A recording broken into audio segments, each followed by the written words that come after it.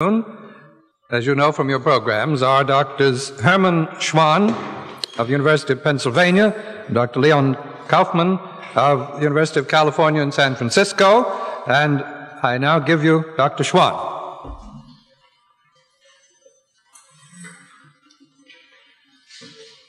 Mr. Chairman, ladies and gentlemen, may I have the first slide, please?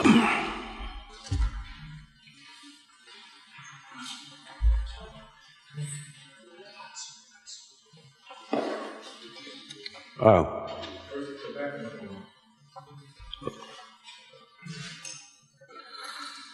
The title of my lecture and 4 topics I want to present to you. First, emergence. Biomedical engineering, biophysics, and medical physics emerged almost simultaneously. Early beginnings date about 40 or 50 years back and occurred at a variety of different places and in different countries. At the time, no real differences were apparent between the 3 disciplines. I repeat, the disciplines are biomedical engineering, biophysics, and medical physics. And after a period of differentiation and separation to follow, we witness today again much cross-fertilization. No formal training was available originally, and motivation to enter these interdisciplinary fields varied from case to case and frequently demanded optimism with regard to an uncertain future, uncertain recognition, and little financial reward. I myself entered this field with great skepticism. Biology appeared so extremely complex, and it seemed almost hopeless to apply the scientific approach of the engineer and of the physicist to life systems.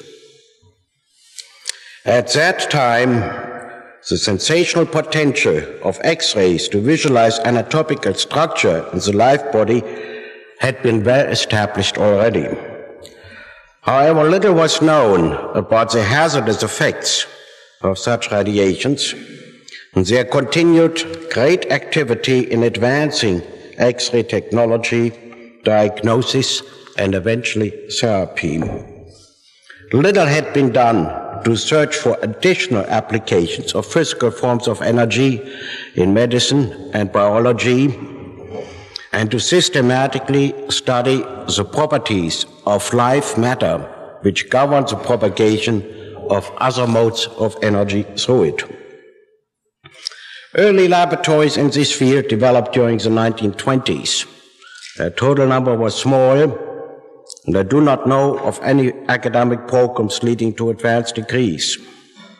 In most of these early institutions, engineers joined with physicists and medical doctors, attracted by the possibility to apply the analytical power of the physical sciences and its instrumentation to problems in biology and medicine. Already at that time, there was a good mixture of fundamental and applied research. The more basically oriented work was in most cases undertaken to eventually solve problems of a practical importance. I call it purpose-oriented basic research. And early research was concerned with the effects of ionizing radiation, X-ray technology, electrophysiology, studies of the electrical properties of life matter, and relevant applications in physical medicine. After the Second World War, it became apparent that rapidly developing electronics should be able to offer much to medical practice and biological research. Interest began to focus on medical applications, and the term medical electronics was coined. The relevance of engineering to biological research and medical applications became very obvious now.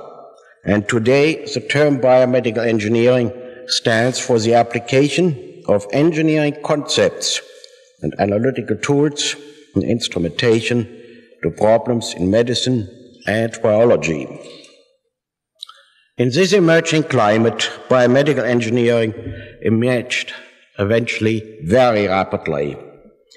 To give some figures, in the early 1950s, the so-called Annual Conference of Engineering, Medicine, and Biology were attended by about 100 people listening to some 20 to 30 papers.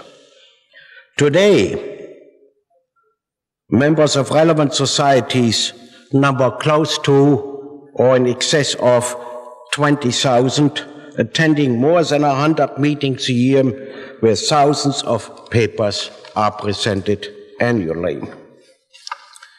It was the Institute of Radio Engineers and the American Institute for Electrical Engineering which established administrative committees first, interest in fostering engineering, medicine, and biology. And they formed, together with the Instrument Society of America, a committee to organize the annual conference for engineering in medicine and biology, which continue to this day to be a focal point and focal event. During the late 1950s, the National Institute of Health became increasingly supportive of biomedical engineering activities and established a large program for higher education and research in the field. The first programs to receive federal funds for training leading to a PhD in bioengineering were allocated to the universities of Pennsylvania, Rochester, Johns Hopkins, a few others.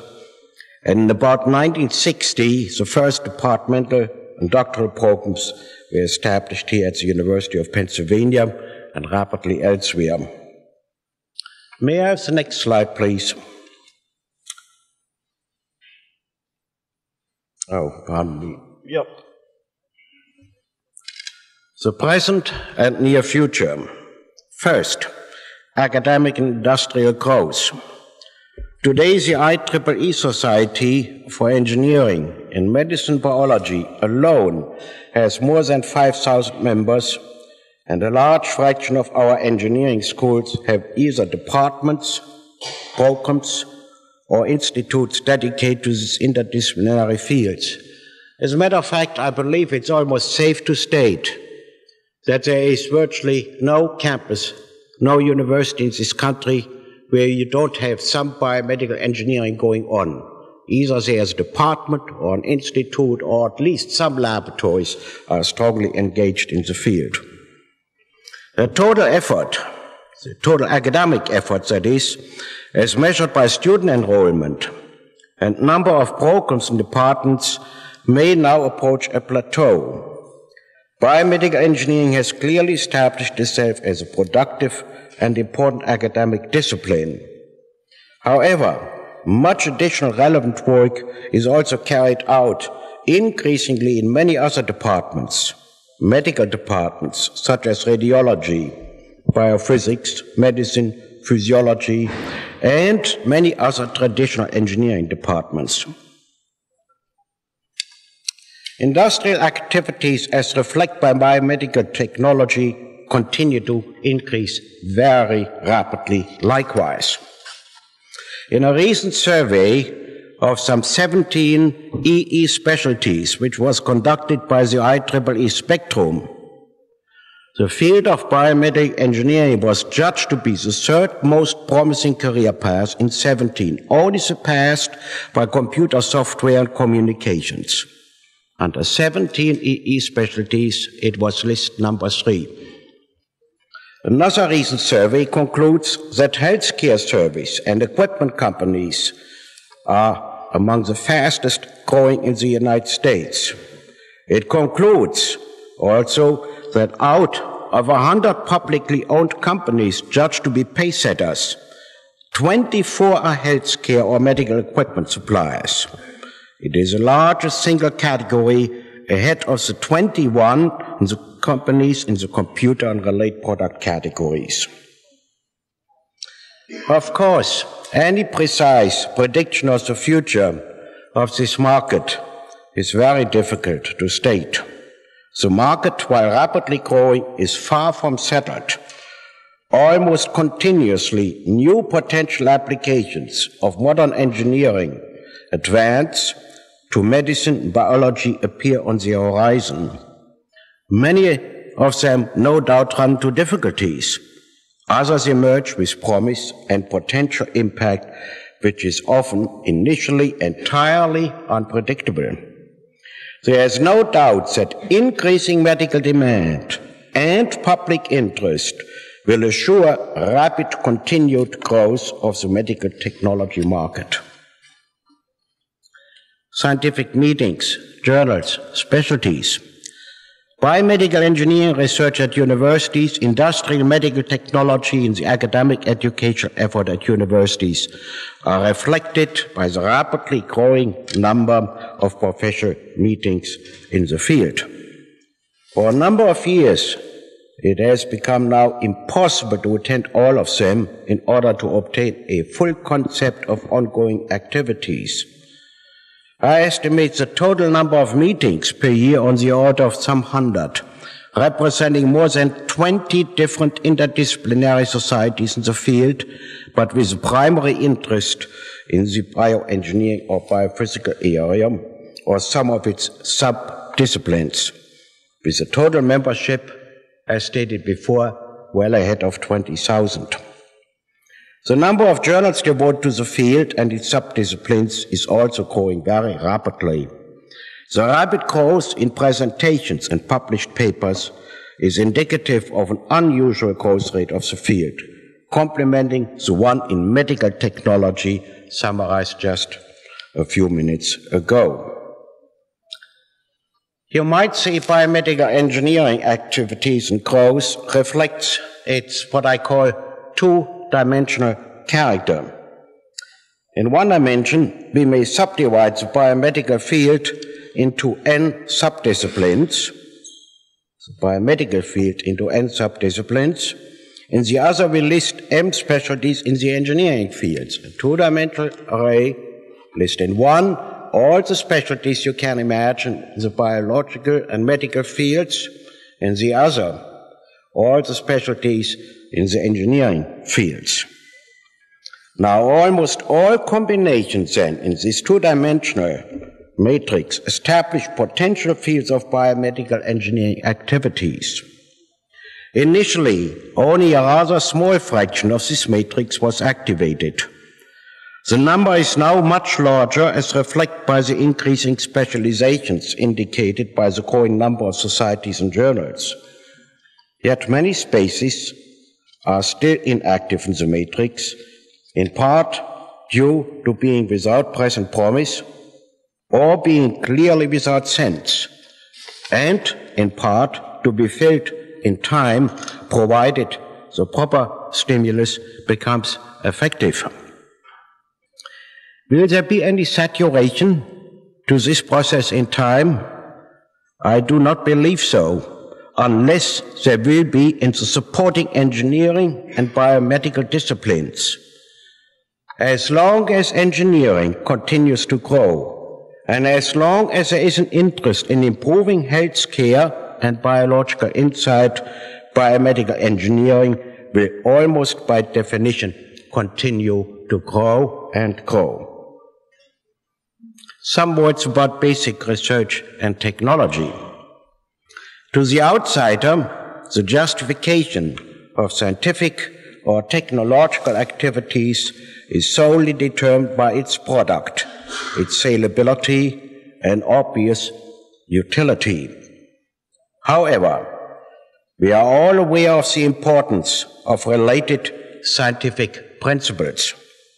Unfortunately, there is in most cases a significant time lag between the emergence of scientific principle and technological achievement, and frequently only a fraction of more basically oriented sciences yield practically useful results. Which ones, unfortunately, are difficult to predict. The field of biomedical engineering is no exception.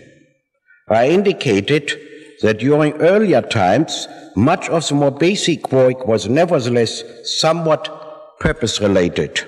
This is still true, and may be the reason why a good fraction of the more basic pursuits in the field have been productive from a practical point of view. Yet there are some exceptions. For example, a rather advanced understanding about the mechanism which determines the electric properties of biological cells exists. However, no attempts have been made yet to examine cells with arrays of microscopic electrodes and to create electronic images thereby which reflect various cellular properties depending how frequency and or pulse durations are chosen. Another example is the ultrasonic field. Much is known about the mechanism which is responsible for tissue attenuation, but much less about tissue scattering properties, ultrasonic scattering properties. I submit that research dedicated to improve this insight cannot fail but result in further improvements in medical ultrasonic tissue visualization. Another example is the rapidly emerging field of NMR, nuclear magnetic resonance imaging technology. This field is becoming a particularly important addition to existing medical imaging technologies.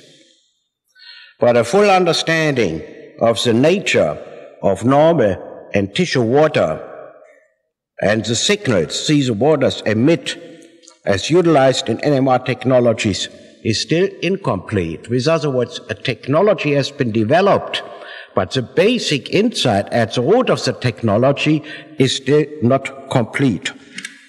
Typically, the National Institute of Health has just recently called for submission of research grant applications to fill this basic gap.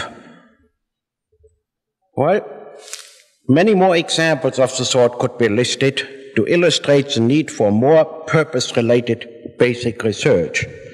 Government agencies, such as NIH, frequently expect demonstration of a health-related potential before providing funds for the needed basic research.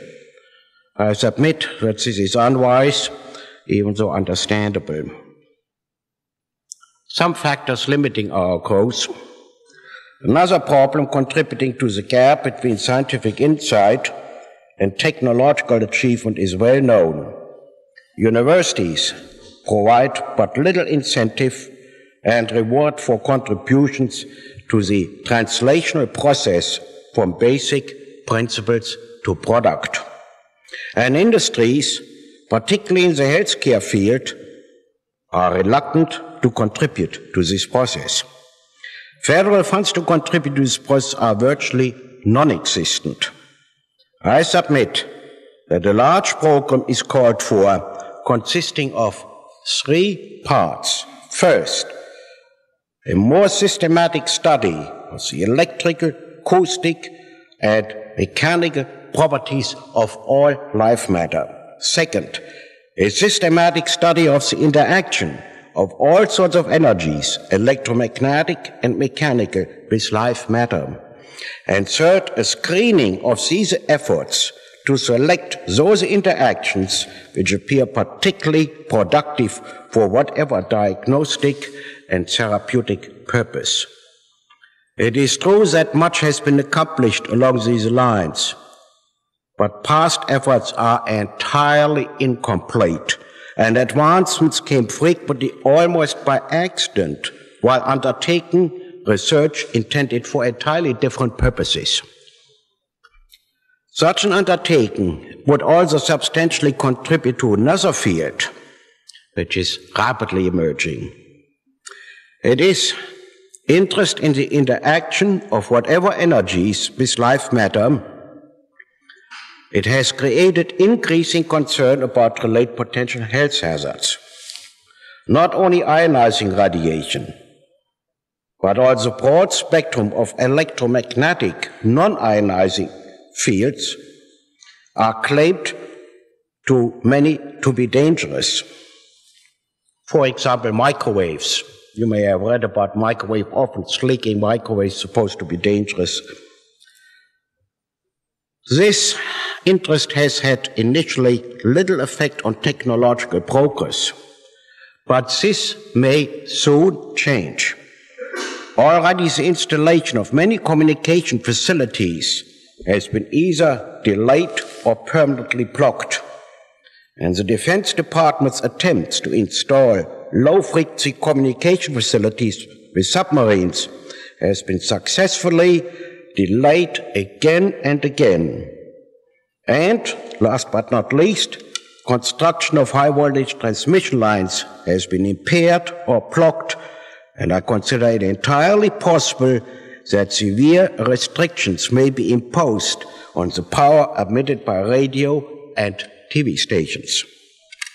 These are but a few examples of a rapidly increasing number of limitations imposed on the growth of technology by health considerations.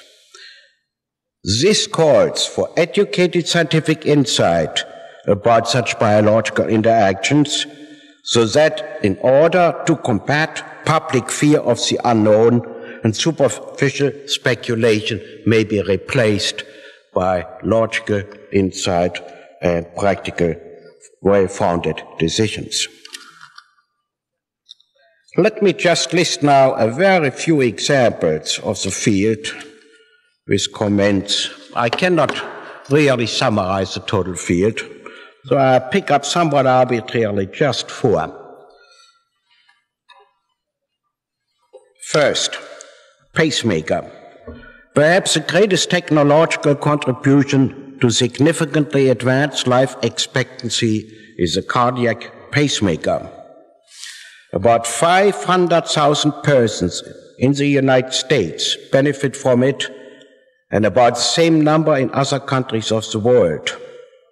Originally a rather simple device, it has evolved to a fairly sophisticated, yet small device, which performs monitoring and diagnostic functions in addition to its primary task of stimulating cardiac tissue.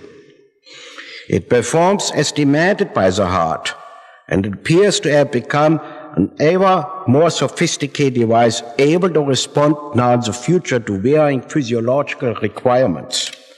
Improvements in electrode design and battery life expectancy have been substantial and reduced significantly initial replacement needs.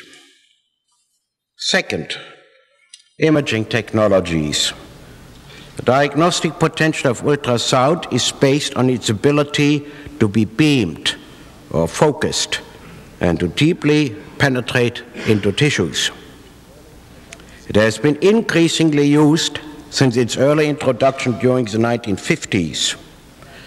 Echocardiography, the ultrasonic examination of heart function, came about during the 1960s, adding to the early electrocardiography a new non-invasive technique which is now universally utilized.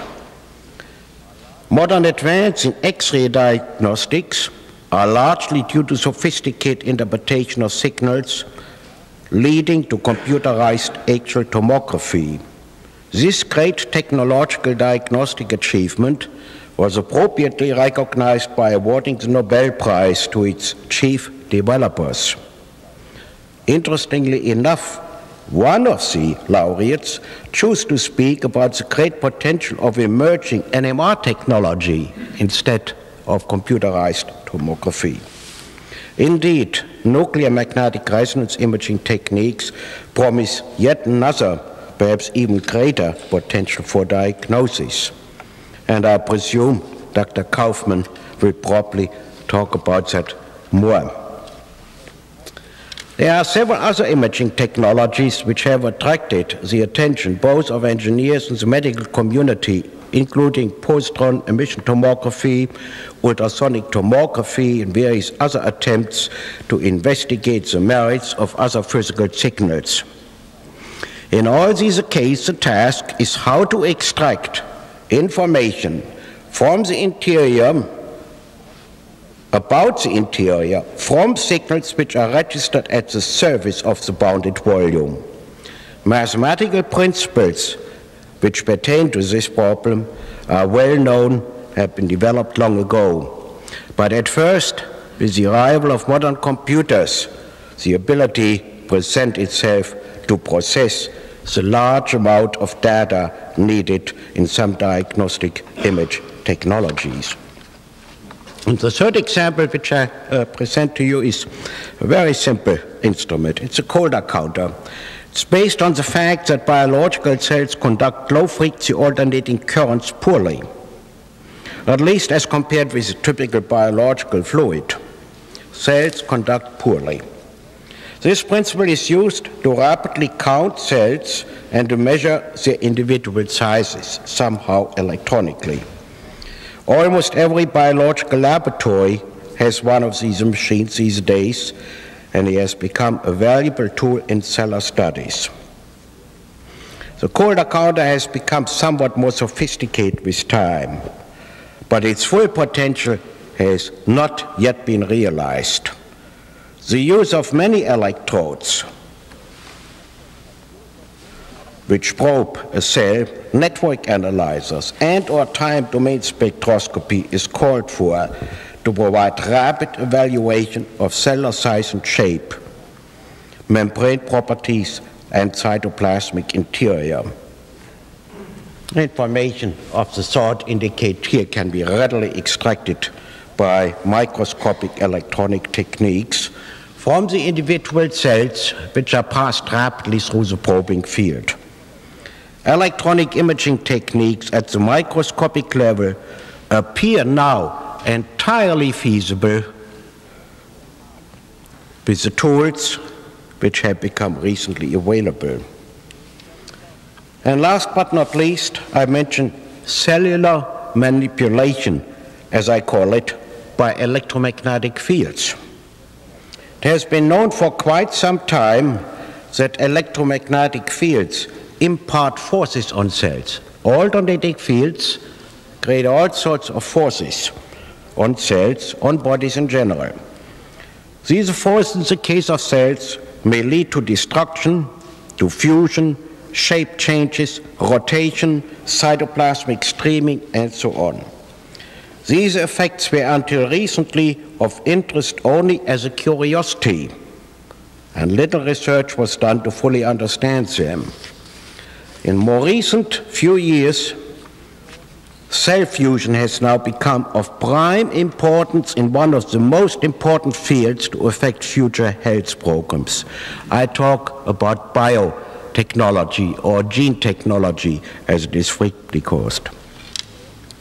This technology is concerned with the transfer and manipulation of genetic information, and the electrical cell fusion technique using AC fields has developed as the most promising tool to combine cells and to exchange their genetic content.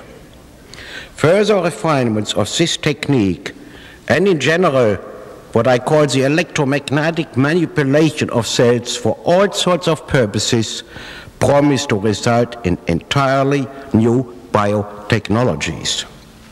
Well, many more examples could be listed, but the four examples, two chosen to illustrate therapeutic and diagnostic advances, and two to illustrate biotechnologies, may provide an idea of the broad spectrum of opportunity spanning across virtually all medical and biological specialties. The technologies directly related to healthcare, such as pacemakers, artificial organs, limbs and prosthetic device, will be always of particular interest to the public. But the contribution of electric engineering to biology, such as originally the electron microscope, evolving cell fusion techniques, and application of electrical field theory to the understanding of cellular function and electrical responses are equally important. What price to pay? To me, the potential of biomedical engineering and medical technology is almost unlimited. The application of rapidly growing engineering abilities to biomedical problems, particularly in electrical engineering and the computer field, will no doubt result in ever more sophisticated productivity. With the tools available and to become available, we can address medical instrumental problems presently only to be dreamt about. It is no longer unrealistic to predict the electrical techniques to become eventually as important to healthcare as chemistry did a long time ago. However, increasing technical sophistications comes only at an increased price. Limitations in individual and federal resources may well place bounds on our ability to reach for the sky. Medicare and individual health expenditures have been more rapidly increasing than any other expenditures of the federal budget. This trend is likely to continue unless mechanisms become effective which limit further expensive sophistication in the interest of more simple and hence cheaper technologies. Usually competition is effective to bring about in most technological fields, but competition has so far not been very effective in the healthcare field. These effects have been well recognized.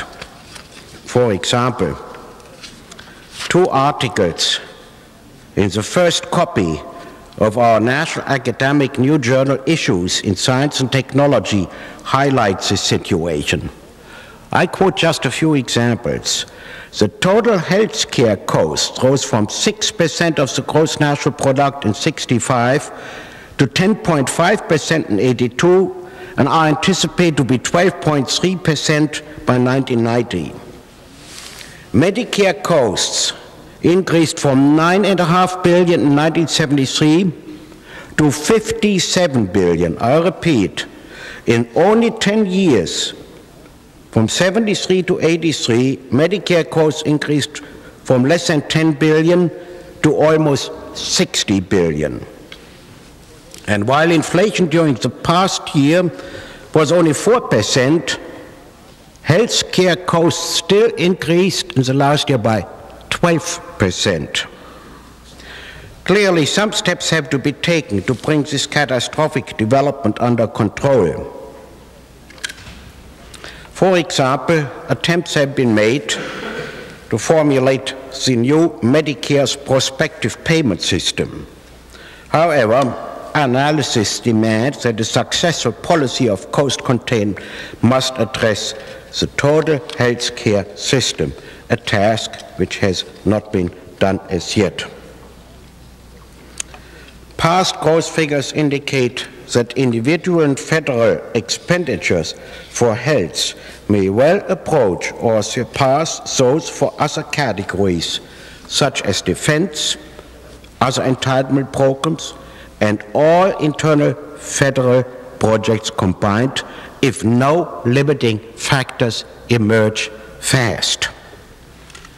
Now, this raises all sorts of questions.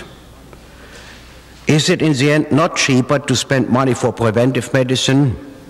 Should we strive for ever more sophisticated medical technology?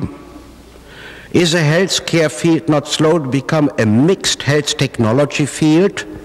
And what should be the future role of the engineer in this field on healthcare boards and relevant federal agencies? These are problems which are bound to become rapidly more important. How they will be solved will greatly influence the growth of biomedical engineering and medical technology in the future. In fact, biomedical engineering and technology should play a key role in alleviating these problems, I believe. Most of engineering is dedicated to the task of improving our lot, to defend our country, to make our life and work easier, to communicate better, to produce cheaper and more efficient energy, to provide better learning and entertainment. But equally important to us is the goal of healthy and joyful living, extending to an increasing older age. I see no limitations to what biomedical engineers might accomplish to achieve these goals. if these gross problems, which I just briefly summarized, can be solved, as they surely will be. Thank you.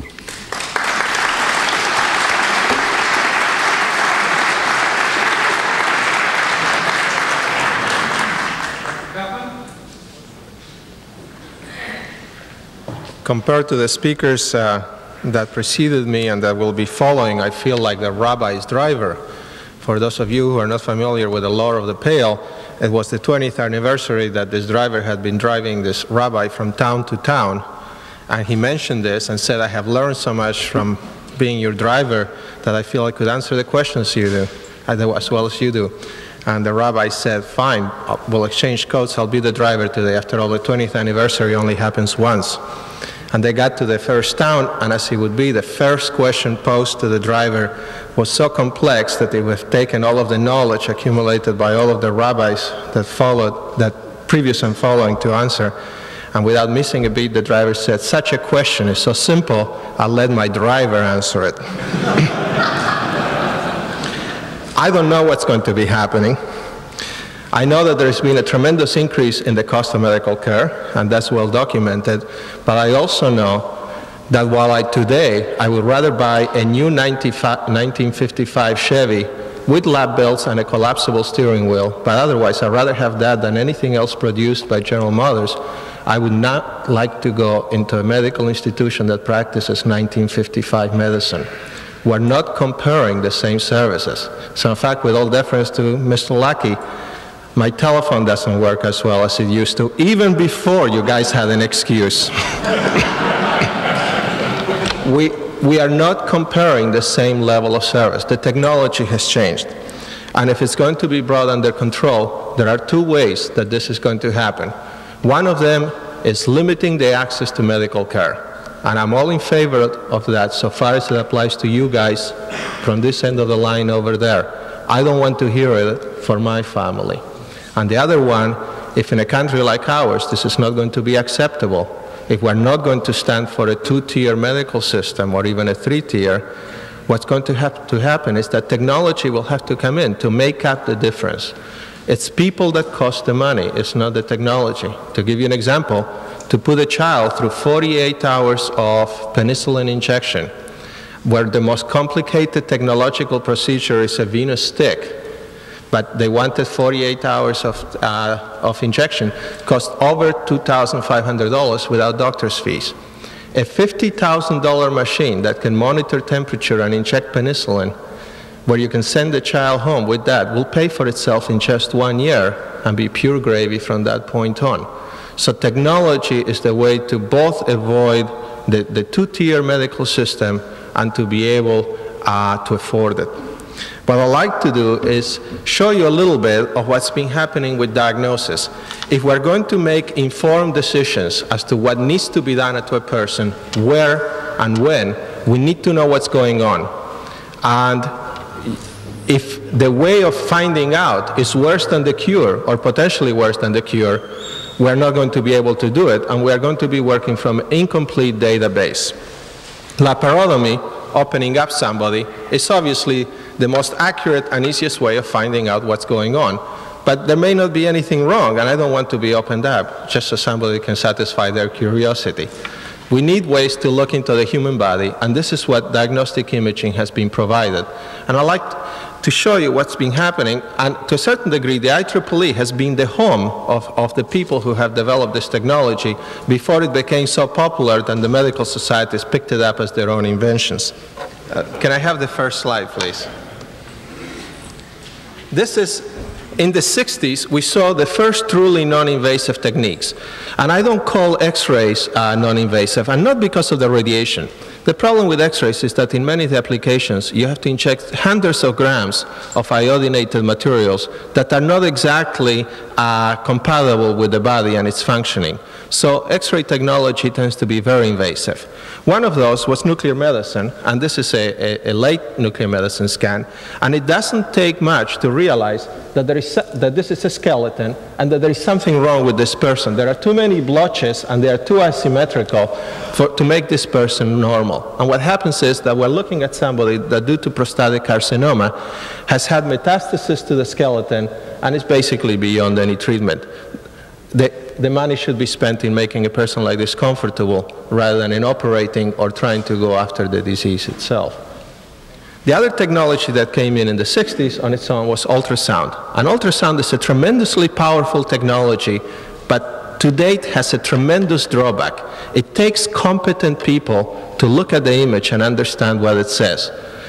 As soon as you need that union card, you are going to both decrease the quality of the care. In other words, techniques that require this have a blotchy, if you will, record. In some institutions it's great, in some it's not. In some parts of the country it's great, in some cities it's not, depending where people go. And it costs you more to be able to do it, because you need a competent interpreter. This, I was told, is a parietal meningioma. And to tell you the truth, I don't know much about ultrasound, but I cannot read it. Nuclear medicine, in spite of the first scan that you saw, suffers of the same problem. I have a one-page from the doctor that gave me the scan as to what's wrong with this person, and I don't fully understand it, and I don't see it in the picture.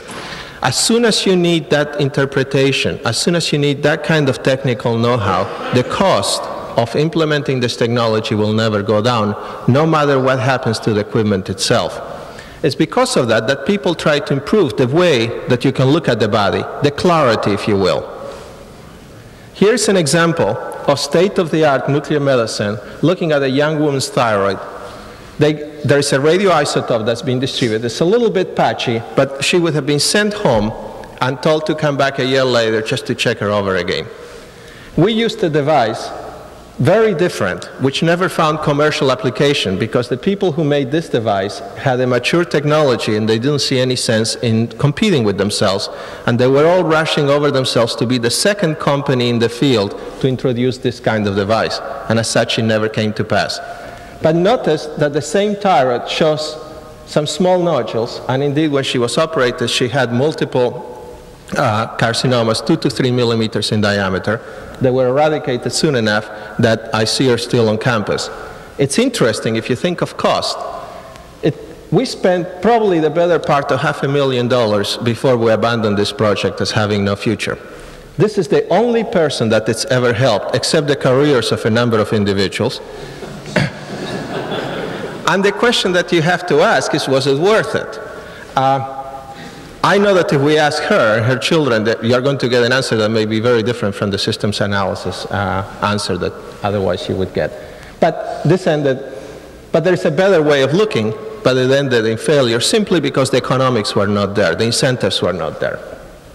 What people did try to do is use conventional instruments to get different views of the same kind of distribution of radioisotopes, and that's called tomography, doing cross-sections that are easier to understand. And those instruments did not get better, but we have started now to use computers to sharpen up the images, and believe it or not, these are basically the bones in the head, and the important ones are the mandibular bones here, seen with a clarity that for nuclear medicine is unprecedented. What we have done here is substituted with software for the imperfections of the hardware and try to improve the outcome. The same has happened in positron tomography, which is a variant of nuclear medicine, where the IEEE, again, has been the home for these developments, or at least for the presentation of these developments, and the people who do it. This is something that was available in the early 70s, distributions of radioisotopes and a transmission image to see where they are. Because the isotopes are so specific that you don't know exactly where they are. They go to the organ you want, but you don't see the anatomic landmarks. And this is in the heart. And things have improved to the point that you now have a recognizable myocardial wall and blood pool here in red, as well as the outline. Now, the technology that came and seemed to be a godsend and a cure-all was X-ray CT. But if you look at CT carefully, what is it? It's another way of displaying X-ray density information. It's no different from a film, except instead of giving you a projection of the body, it gives a slice. And it has the very same problem. First, CT started without contrast media, without injection of agents, but what happened is they were using things like 40 and 80 rads of dose, and that's a lot. That's getting to the point that you have to worry about. Now machines use maybe 100 to 500 millirads, certainly below a rad, which is nothing to worry about, but hundreds of grams of contrast media. Here's a patient that the neurologist, who doesn't have a union card for radiologies, called abnormal right here. This is too low a density. Now, I would have never, working with them, I would have never thought of this, but the radiologist, surprised of his union card, said there is also something wrong here, and everybody left. Look at an NMR scan. I don't think you need a union card to tell that there is something very wrong in this person's head. There is blood that's accumulated on both sides and is compressing the brain. What is happening here is that with nuclear magnetic resonance, we truly are getting into a situation where we can start to provide more information and more easily interpretable information.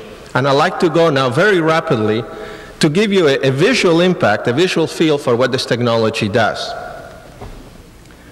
The views of the body are unparalleled. You can see here the gallbladder. This is concentrated bile. The patient has eaten, and now there is diluted bile on top. There is the liver. Look at the kidneys, cortex and medulla.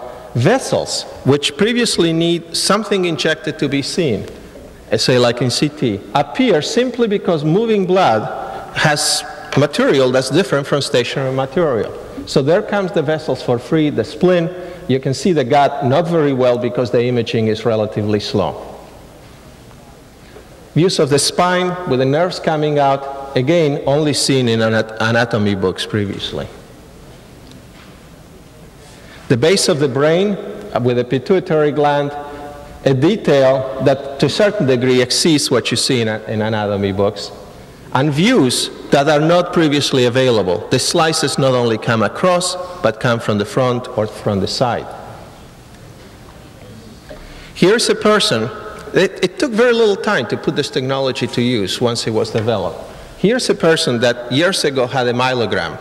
A myelogram is when they put a needle through your spine and inject contrast media, and it hurts. I have heard people have it, and they don't sound very nicely. This person lay down for 20 minutes to have a scan. You can see here the CSF, the cerebrospinal fluid, and you can see 4 discs intruding into it. This is information from pain, which is diffuse, to factual. 4 discs. If you are going to do something, you have to do it in 4 places. It's the kind of information that's needed to take care of people, and it's obtained in a comfortable, dignified, painless, and safe way. In NMR, it's just as easy to hide disease by doing the wrong thing as it is to pick it up. This slice, exactly the same slices in the same patient, done a few minutes apart from each other, and it doesn't take much to know that there is something very wrong, and whatever is wrong is very subtle here. That's one of the problems with NMR, and we're going to need computers to take care of that, because we cannot count on people learning to use it and being able to have it distributed throughout the population with the same amount of competence. Here's a way of highlighting disease. 5 or 6 different ways, same section of the patient, each one showing these infections due to toxoplasmosis. This is what you get from cats if your immune system is down. And notice how we have changed the ability to see it, brought it out and characterized it, for instance, the centering here.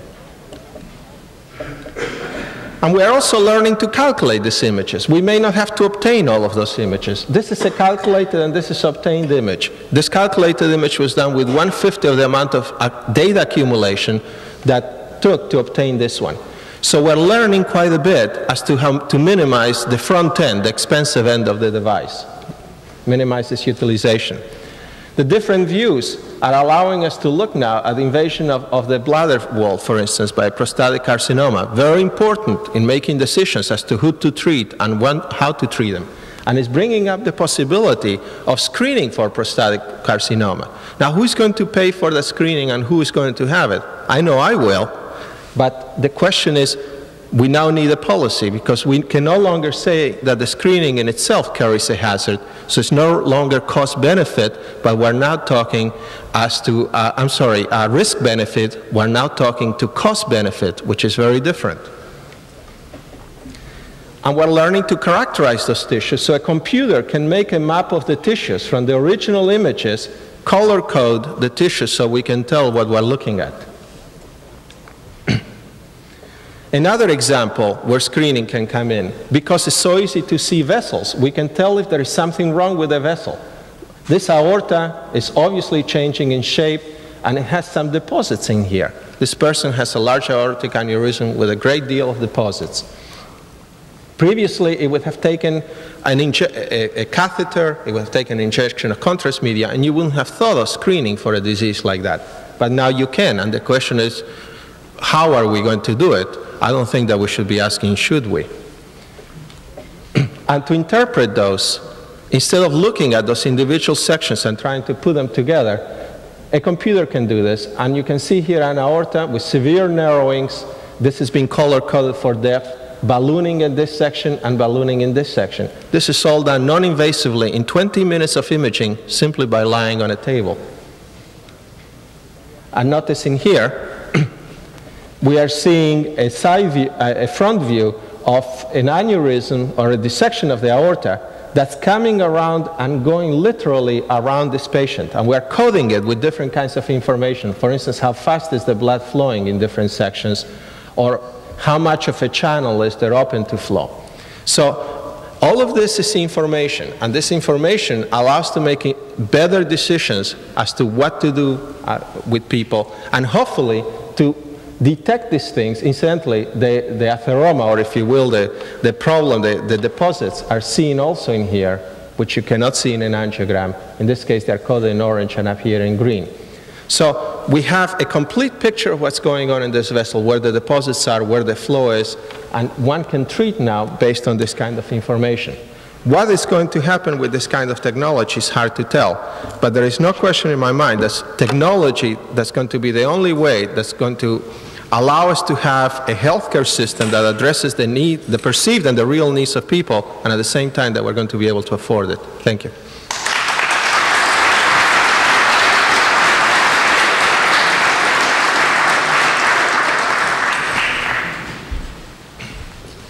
I'm sure that you all join me in thanking not only the panelists that have just completed their presentation, but all of those who have spoken this afternoon.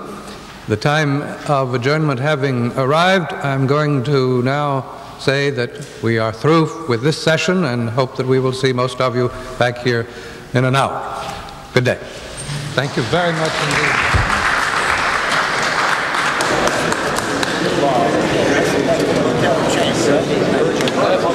Let's go give him a hard time. Yeah, let's give him a hard time.